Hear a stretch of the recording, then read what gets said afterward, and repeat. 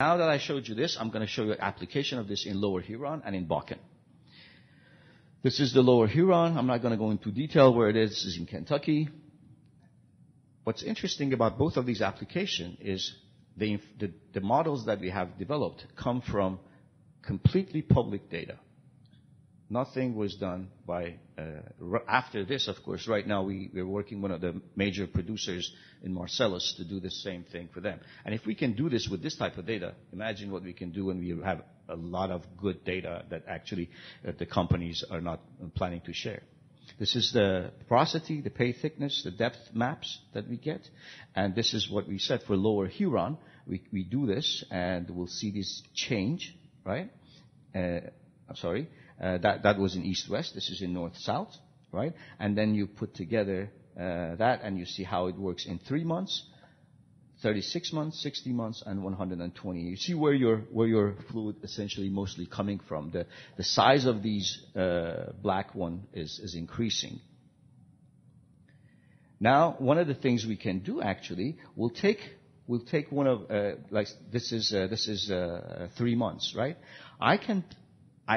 Remember the tornado chart I showed you? I know what is the average, what is the minimum and the maximum that I can expect from this area, from this area or from this area.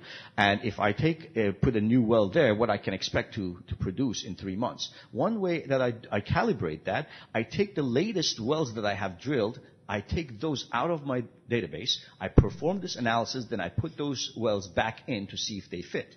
And when you do that in this particular case, for RRQI2, our analysis showed that your first year cumulative production is going to be between 27 MCF or to 39 MCF.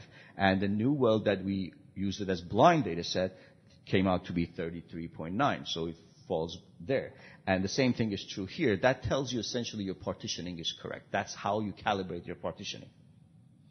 The same thing as we did before. We use data from 1982 to 2004 to build, train, and history match the model. And we use the data that we had from 2005 to 2008 as blind history match to make sure that our model is correct. And this is the result that we got. You have rate versus time in dots here and cum versus time over here. The red is TDM, top-down model, and this one, the blue, is actual. And if you go on a well-by-well basis, we have a complete publication on this that gives you a lot more detail on how we did this particular field. So you have up to here, you have history matching, and after that you have blind history matching.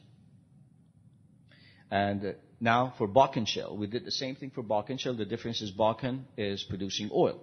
This is, and as you know, probably Bakken has 3 layers: Upper Bakken, Middle Bakken, and Lower Bakken. Upper Bakken is completely shale. Middle Bakken is sort of a limestone type of thing. So this is Upper Bakken. This is Middle Bakken, and this is the maps that, again, completely public data. Pay thickness and the porosity maps that we got. And for Upper Bakken, this is resistivity and pay thickness for Middle Bakken. And again, this one is for Middle Bakken, and we did our pattern recognition technology here. And you see the change that for the part of the reservoir we concluded on, we can tell where we have produced the most. And then we go north-south, and again, the same thing. We'll see how this field has been depleted. Now, this is depletion in 2 dimensions when you look at the entire map, and as you can see from 12 month to 36 month, as you go, how does it change again, our sweet spot is a dynamic property. The sweet spot change as a function of time based on where do you drill, how you produce it, and you can track it using that. And this is your remaining reserve as of January of 2010.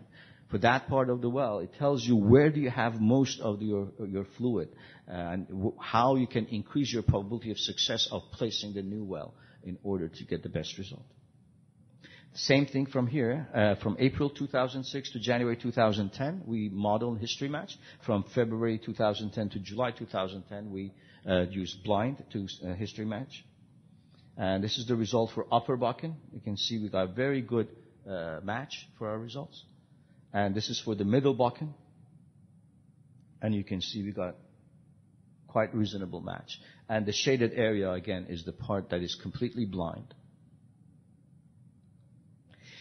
One of the nice things about analyzing this is, okay, once I do this, now what can I learn from it? Well, you can generate, very quickly, you can generate what I call type curves. I can take my production as a function of time and see how my production changes in a particular well. I can do it well by well, I can do it for groups of well, and I can do that for the entire field. And I can tell you, I can see how does formation thickness changes my production. Because sometimes I'm 100% sure about my data, sometimes I'm not. So this type curve tells me for this particular well, my production looks like, if you want to use it to do history matching, or you can identify the porosity, what kind of impact porosity has on this particular, your production in Q versus time.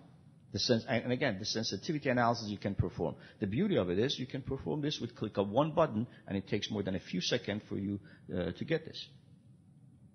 So in conclusion, we talked about top-down modeling that provides an alternative to numerical reservoir simulation. Those of you who work in shale, you know it's an incredibly complex and hard to build conventional numerical reservoir simulators and history match them successfully in shale. So this provides an alternative to that.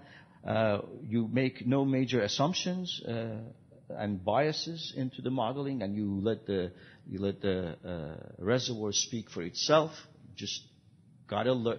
For those of us who are male in the audience, we're known to be not very good listeners. Well, this is a practice. You have to learn to listen to the reservoir, and every MCF of gas that is produced, every barrel of oil that is produced, carries the signature of geology and fluid flow through porous media with it. The question is, can we deduce that information from this? And what we're proposing is this is one technique that can help in that area. So it's cost effective and relatively quick compared to doing a reservoir simulation. Thank you very much for your attention and questions.